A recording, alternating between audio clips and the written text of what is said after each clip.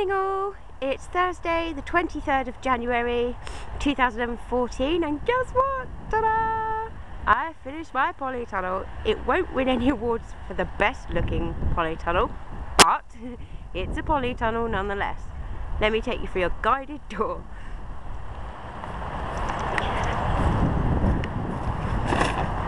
Here we go. I'm going to try and do this without falling down any swales. Ooh, good grief. Alright, step back here.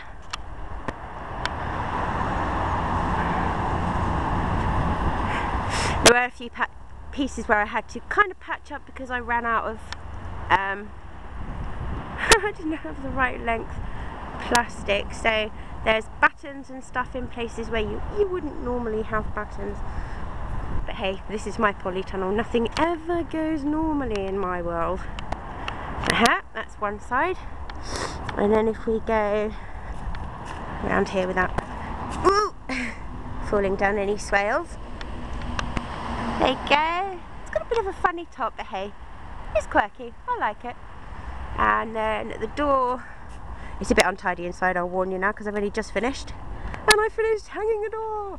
Yay! And I didn't lose any bits of me either. That was last time's bit I lost.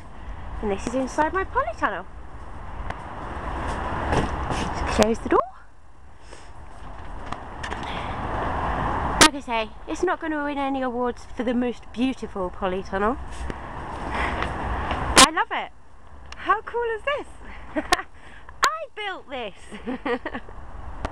Okay. That's my polytunnel. Bye bye from a little patch of heaven.